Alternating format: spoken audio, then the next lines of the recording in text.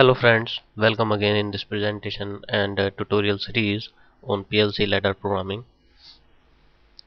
As we discussed introduction of the PLCs in a previous presentation, now in this presentation I'm going to cover these topics which may help you to learn ladder programming.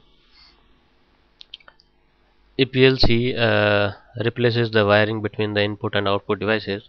Instead of being wired together, all equipment is wired to the PLC. The logic implemented through wiring is now a program inside the PLC. So let's start the ladder programming. Ladder programming, not the usual type of the programming as we have seen before, such as C or assembly. It is a graphical programming language that uses graphical symbol to provide the PLC with the logical instruction needed to perform control operations. So learning how to use and implement PLC is basically learning ladder logic. There is an interesting history of the ladder program and the virtual relay. When PLC first arrived, these were made to replace relay hardware. It was preferred that a minimum retraining would be necessary for the engineers and tradespeople to operate and implement the PLC. As a result, ladder logic was developed to mimic relay logic or virtual relay, which is not physically exist. Therefore, ladder logic program resemble relay logic schematic. Here a circuit L1 and L2 are the terminal which are connected to a DC power supply uh, input with the positive and negative respectively. Just imagine that you are pulling L2 terminal toward the right hand direction, then it become a rung of the ladder as shown in the right hand figure. Ladder logic is so named because the diagram looks like a ladder. Each step in the ladder or program is called a rung. The vertical lines of the left and right are the power rails. Each rung defines one operation in the control process. The ladder diagram is read from left to right and from top to bottom. Each rung starts with one or more input and end with at least one output.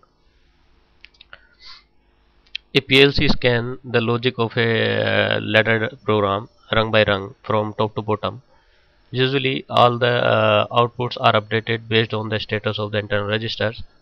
Then the input status are checked and the corresponding input register are updated. Only after the input outputs have been resolved in the program execution. Uh, this process are run in a endless cycle. The time taken to finish one cycle is called the scan time, and the typical scanning times are from 10 millisecond to 100 millisecond depending on the size of the program. In ladder programming, the names of the associated variable such as input and output or address of each element are appended to its symbol.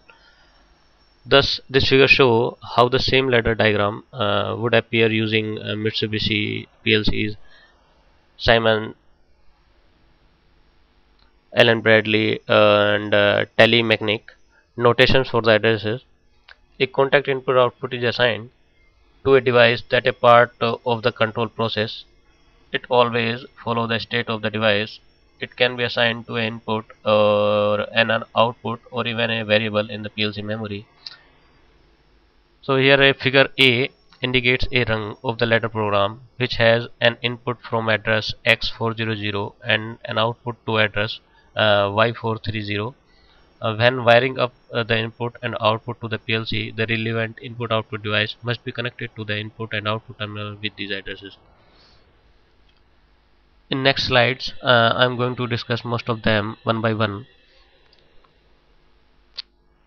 Uh, each PLC manufacturer has its own brand of ladder logic programming, though they are all very similar. And if you can program in one manufacturer ladder logic language, it is easy to use all of the other brand of PLCs. Here are a few standard symbols: the power rails, the open and close contact, and the output device or coil. Power is always set to flow from left to right. Power flow through an open or closed contact depending on the input condition. And if power can get to an output device is turned on, contact are always on the left side of the ladder and the output device are always on the right side of the ladder. So the contact and the output device can either be real input and output connection on the PLC, or they can be special functions in the ladder program. Now the timer works on the internal clock. Take it as input. So there are the two types of the timer: on delay type and the off delay type. The on delay type timer works on our sensor or input turns on. The timer waits for a specified time before the activating solenoid or output. And whereas the off delay type timer is opposite to an on delay type timer. In other words, when the input turns off, the timer waits for a specified time before the deactivating solenoid or output. Next is the reset, used to restart the timer or counter, and the counter may be count up or down depending on the external input pulses. So power only flow through a normally open contact when the device assigned to the contact is in its own state. Here figure A is the electrical circuit and figure B its ladder logic.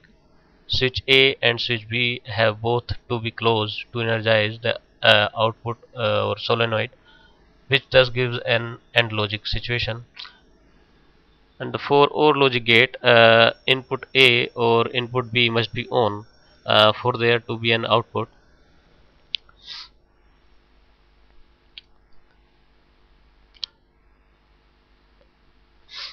Power only flow through a normally closed contact when the device assigned to a contact is in its off state. So for a NOR gate, the both input must be low to energize the output, and for NAND gate, both input must be high to de-energize the output. So XOR truth table will be followed by this ladder diagram. This is an example of the on delay timer. As the input is turned on, timer will start, and when it is reached to specified time limit, timer energizes the output.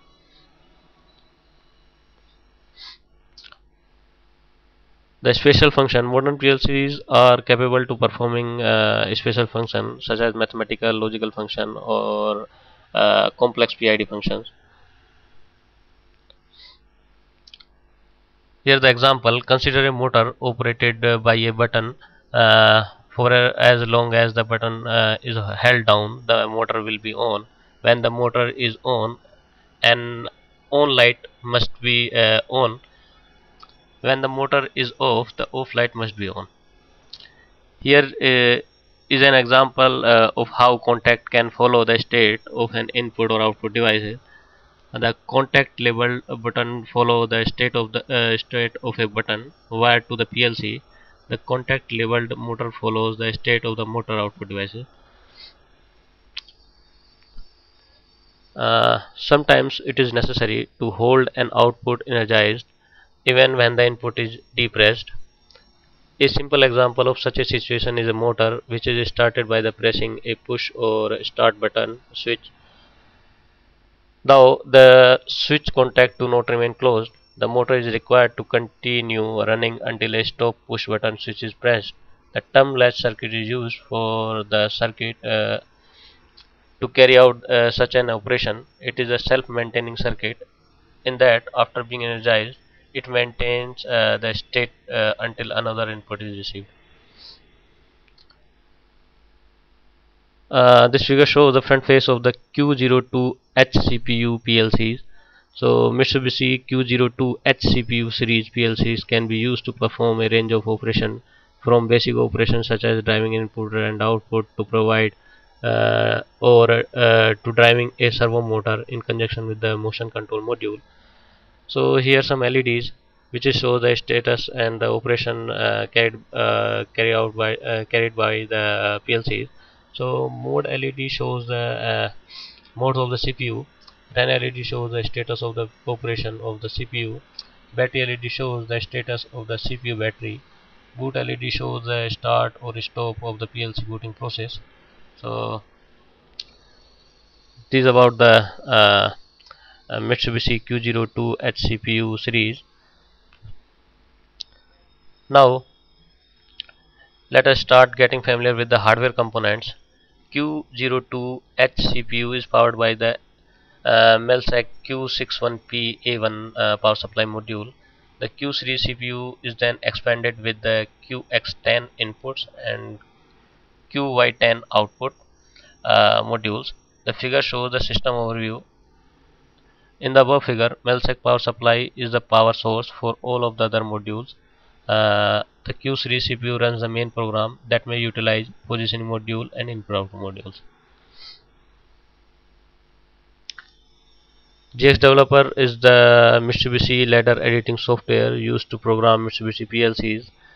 The first figure shows how to GX Developer is used to perform reading from PLC and writing to PLC operations. The second figure explains the connection.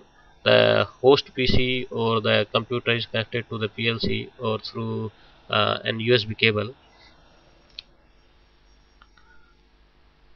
The GX Developer software is the ladder editing and programming software used to design ladder logic program for Mitsubishi PLCs.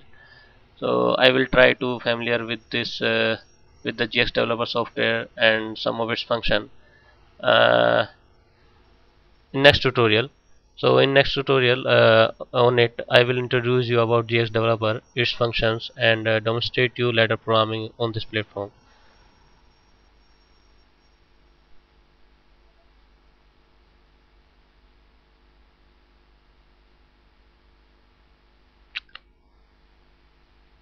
So thank you.